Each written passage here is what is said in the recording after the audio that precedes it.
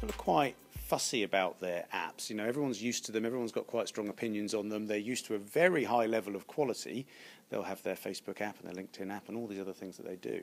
So they're quite quick to turn their nose up at something that's a bit substandard. Now, if they pull it out of their pocket and don't find what they're looking for quickly, or are a bit bamboozled by what they see, then it's going to go back in their pocket and they'll rely on the signage and they'll rely on something printed off in paper, or they won't even bother at all. One of the things that you'll find is that a lot of people are focused on the number of downloads that they get. Absolutely important. You've got 1,000 people at your event, well, 700 people downloaded it, that's fabulous. But if 700 people downloaded it and used it once or twice on the first morning and never again, then the value is virtually worthless.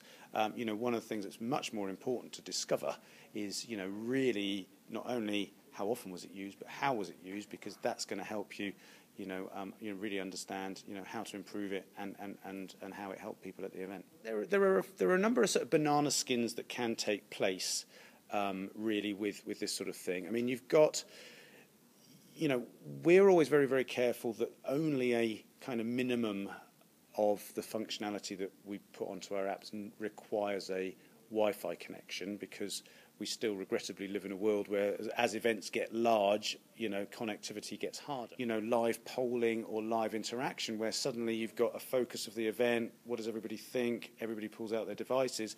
If that, for example, isn't easy to use. I was at an event the other day where in order to do the vote that was on the screen, everybody had to log into a different Wi-Fi arrangement there and then, and the whole process probably took 5 minutes, and quite honestly I don't think many people made it to the end of it. And the best events organisers, and let's be fair, you only kind of learn that once and then you've got the hang of it, are putting in place putting that bit of thought in place as to how that's integrated with their event itself, and making sure that technology works correctly. But when you've got an event where part of the experience is making selections, it's simply not always the best place to do that on the phone.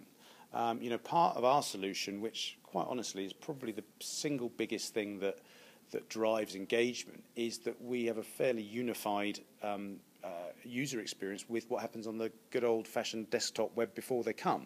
Because if you're going to go through lots of information, who's there, how shall I manage my time, arranging meetings, what exhibitors am I going to see if it's an exhibition, then, great to have a nice big screen to do it. People are familiar with that, and what they're really taking in their pocket is not a catalogue of all these amazing things, it's their agenda, their time.